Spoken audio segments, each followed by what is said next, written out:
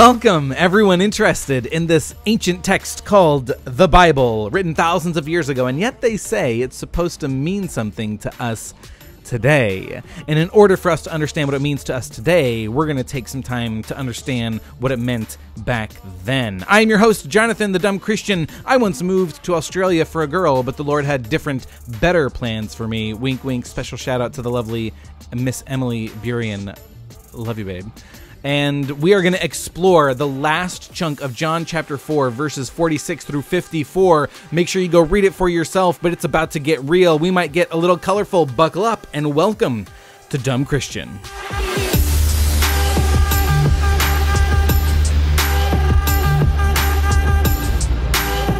The last time we saw Jesus here where he grew up, Cana of Galilee, he had turned water into wine at a wedding feast. We read that Jesus then heads south to head towards Jerusalem. And when he leaves, the people who knew that he turned water into wine could not keep their mouths shut, and rumors spread like a wildfire that Jesus turned 180 gallons of tap water into the best wine that anyone had ever tasted. And they're starting to ask questions. The rumors are spreading, and they say, wait. The Jesus we know? The Jesus we went to high school with? The Jesus voted most likely to be a prude his whole life became the life of a party? He made good wine? I remember that party. I was there. That was Jesus? Our Jesus? The Jesus that we used to give wedgies and swirlies to. Man, what a nerd that guy was. Surely it's not the same Jesus. But after Jesus leaves his hometown, his home area where he grew up, heads to Jerusalem, and then last time we're in John chapter 4, he's on his way back to his hometown, and as he makes his way through Jerusalem, up through Samaria, heading back to Cana, John doesn't really tell us much that goes on, except for he meets a woman in Samaria at the well. Remember, we talked about that last time. But if we can match up the four Gospels, Matthew, Mark, Luke, and John, we're going to discover that the other accounts, the other records of Jesus actually fill in some details that are going to offer us parts of the story that might make the way John ends this section a little bit confusing. So let's take a real quick recap of the four Gospels, Matthew, Mark, Luke, and John. Matthew, Mark, and Luke all tell a very similar story. They tell similar events. They talk about the similar miracles, the similar teachings, the similar places that Jesus went. Matthew was written by the apostle Matthew, one of the 12 that Jesus picked to begin with, right? Mark was writing down the story that Peter told about Jesus. Peter, also an apostle, but can't write. So Mark is learning from Peter, the apostle, and Mark writes his story, basically Peter's gospel. Well, these two gospels are floating around. People are learning about this Jesus fellow, and then a very wealthy man named Theophilus hires an investigative journalist with a master's in journalism. Well, he's a doctor of some sort. We don't know. He hires a guy named Luke to investigate, do some investigative journalism to find out if the stories that Matthew and Mark are telling are actually true. So Luke goes on this really long, like years-long investigation to find out if those things were true. So he's investigating, doing interviews, and his gospel account comes up with very similar stories and events that Matthew and Mark included. But John's gospel is very different, because John wasn't just somebody along for the ride. If we look at the way Peter and Jesus' relationship evolved and grew, Jesus was probably Peter's best friend. But John was probably Jesus' best friend. We can see that John's relationship to Jesus was different than Peter's relationship to Jesus. And there's some sort of like connection, real deep brotherly love, intimate connection between Jesus and John. And when you're hanging out with your friends and somebody makes an offhanded comment, or you hear a song, or the waiter says this one line, you and your best friend will look at each other and you'll just laugh, and everyone else will be like, what's so funny? And you guys say nothing. It's an inside joke. Because between you and your best friend, you see the things that you experience together in a different light. You consider with more significance other things that you and your best friend did together that others may have just seen as a casual experience.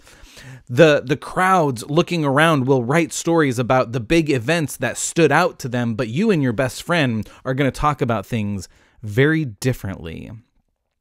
And here John is telling the story not just of his best friend, but whose best friend he was. And he's recounting the story of this person that he loves dearly. And so he remembers aspects of their journey and their relationship together, maybe a little bit differently. Maybe more different things stand out to him than stood out to Matthew or Peter or those who Luke was interviewing. And so John's account here tells us that he makes his way up to Cana. The other Gospels tell us that he did a number of miracles during that time. John doesn't record them. He healed a paralyzed man who couldn't walk at all. He healed him so that he could walk again and have a job and live his life. There was a man with leprosy, and he cleansed his skin disease so that he had brand new baby fresh skin. There was a man whose hand was withered and wrinkled from arthritis, and it was decaying, and Jesus restored it to a fresh brand new hand. He calmed a raging storm while they were crossing the sea on a boat. And he did all these things in the other Gospels, but John so far has only recorded one miracle, the miracle of water into wine, which also is not found in any of the other Gospels. That's the first one he records. He goes to Jerusalem, comes up, has a conversation, does some things, blah, blah, blah. And then this is the second gospel, the second miracle that John tells us about. And we're going to have to explore why here in a little bit. So Jesus is returning to Cana of Galilee. He's on his way back. And not only were the rumors of Jesus turning water into wine spreading rapidly like wildfire through Galilee, and people trying to determine, is this our Jesus or is this someone who you guys have just confused to be our Jesus? Because surely our Jesus couldn't do these things. But then they start hearing more of these rumors about the miracles that Jesus is doing. They start reaching his homeland. They didn't have the internet and social media, but news traveled just about as fast. When you're bored, right? I gotta tell somebody. And so news gets back to Cana. Hey, there's this guy named Jesus going around doing these miracles, healing a paralyzed man, a withered hand, leprosy, calming the storm. And the people are asking, is this the same Jesus? Is this our Jesus? No way. We know a celebrity, and all of a sudden, like the tension grows and like the rumors are spreading and people are like, oh, could this really be? If it is, I went to class with him. I was in gym class with him. One time I bumped into him and got his sweat on me. I punched him in the face, but you know, I know that Jesus guy. And all these people are like really interested in Jesus' return all of a sudden. This guy who nobody cared to pay attention to, they want to know, are we friends with a celebrity? Friends, if you're listening, I'm putting quotations around friends. Do we know a celebrity? I grew up with that guy. And so word is spreading and people are starting to get excited about Jesus's return to Cana. Post update. I just saw Jesus take exit 84 to the Briley rest area where I think he's taking a break. Wink, wink, if you know what I mean. Hashtag Jesus is coming home. Post update. I just drove by Tim Hortons and saw Jesus ordering some Timbits. As he's just outside of town, hashtag Jesus runs on Tim Hortons. And the crowds begin to amass where Jesus is probably going to show up into town because they really want to see if this is their Jesus. They got their cell phones ready for that selfie, that sneaky selfie to get him in the background. They've got their 8x10s for him to sign, and they're just eager, like fangirling over Jesus' arrival. We know a celebrity! And he comes to town, and people are just clamoring over him. Oh my gosh, Jesus, is it true? Did you really turn water into wine? Will you turn this water into wine? I heard that you healed a guy's hand. Will you touch my hand? Jesus, did you really calm the storm? Tell the weather to do something crazy right now. Jesus, Jesus, over here, Jesus. And everyone there is somebody that knew Jesus growing up. They were raised with Jesus. They heard about him their whole life. And all that they're interested in is this little like encounter for them to have so they can tell everybody about, man, Jesus' sweat landed on me. I managed to shake his hand. He kissed me, whatever. Except for one guy. There's one guy in the crowd who didn't grow up knowing Jesus. This guy is, John says, an official. What the title means is he probably worked for a local politician. We'll say a state governor, a state senator, let's say. This guy works for a local politician. He didn't grow up with Jesus, but just like everyone else, he's heard the rumors. This guy has the very finger of God in his life.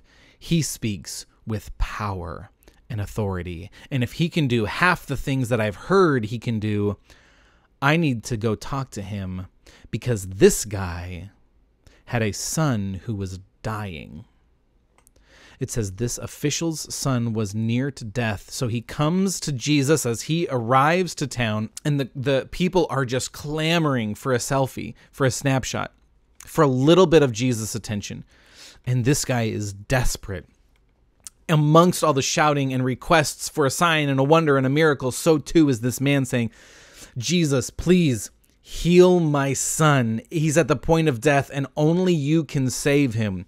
Jesus turns around, and in the middle of these requests for Jesus to show them something cool, he says, you won't believe unless you see a sign or a wonder. You guys just want some parlor tricks. You guys don't actually believe in me.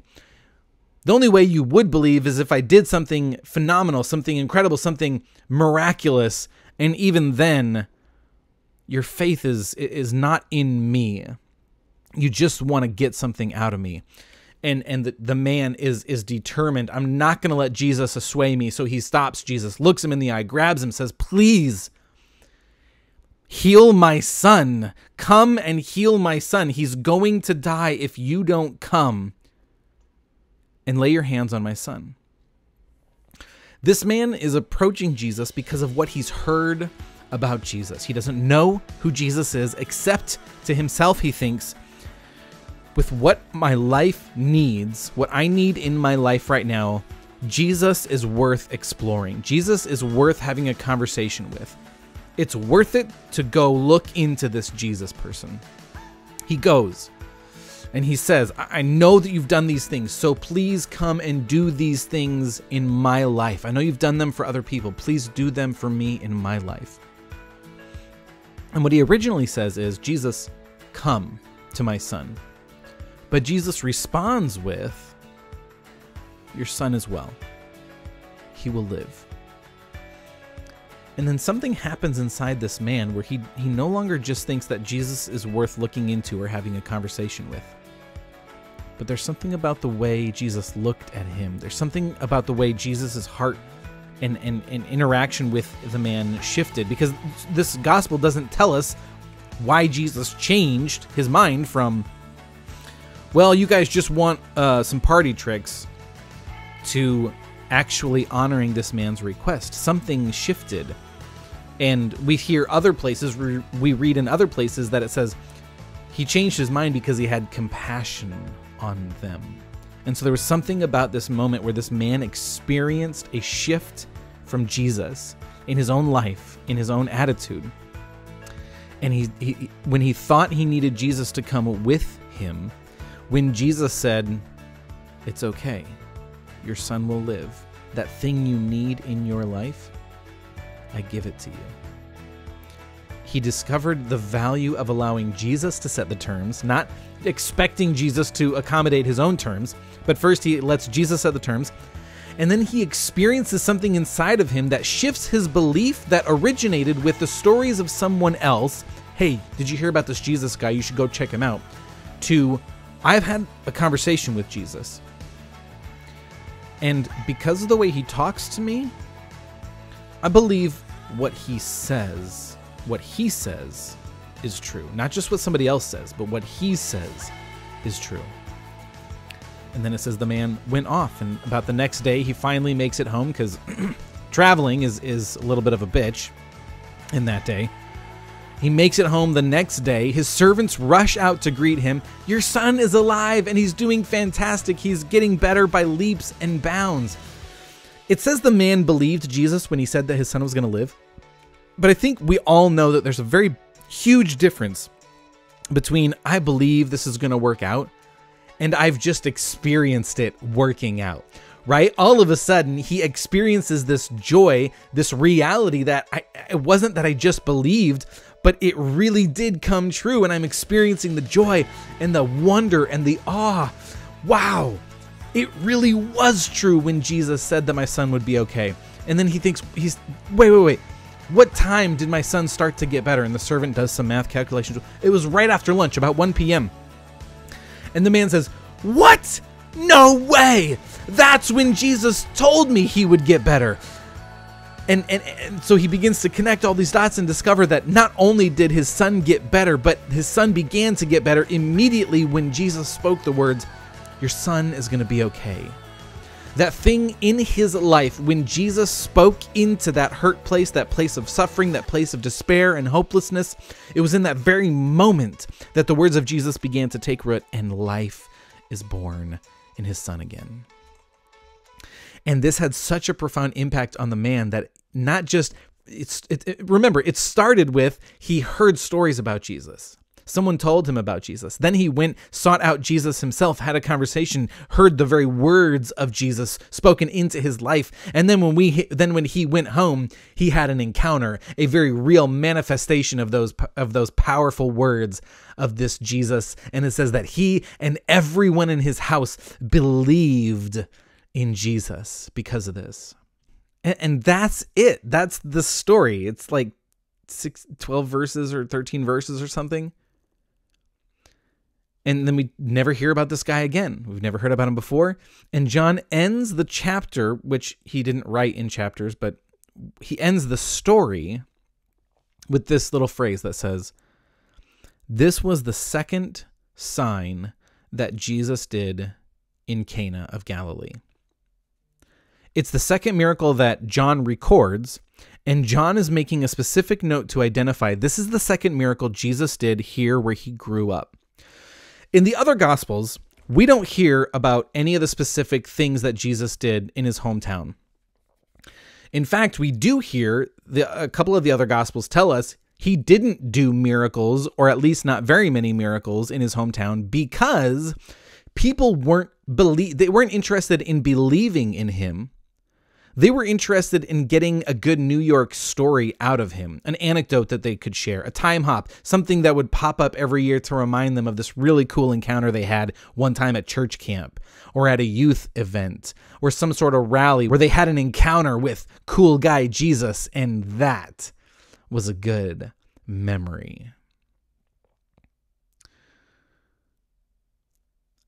But John mentions in detail these two miracles that Jesus did do in his hometown, where he grew up. The first miracle was at his mother's request. And then the second miracle was by a politician's aide. He's not even from round here. And Jesus is showing him grace and mercy and power. Because he's not interested in a little tchotchke or a knickknack or some sort of coffee table book to show off to guests. He's interested in who Jesus really is and what Jesus really wants to do in his life, because growing up with Jesus, growing up learning about Jesus, hearing about Jesus, knowing Jesus isn't the same as believing in Jesus. And I think there's a very potent picture here for us to understand that Jesus is a lot more than a Beanie Baby collection that we can show off to people, something we can remind people, a story we can tell that we had experienced one time. But he is, in fact, the life giver, bringing dead things back to life, restoring hope, reviving withered hands, giving life to the paralyzed, cleaning leprous skin, and turning water into wine, and healing a politician's dying son. That is the end of John chapter 4, and we're going to continue on exploring in John chapter 5 next week. I love you guys. Catch you later. Guys, thank you so much for walking through the last few verses of John chapter 4 as we learn about Jesus healing the son of a politician's aide. Yeah. Be sure to share this with your friends, family. Give us a like, a subscribe. Don't go on this journey alone. Hit the bell. Here comes the butler. Yes, how can I help you? And we'll catch you guys in the next one. Love you guys.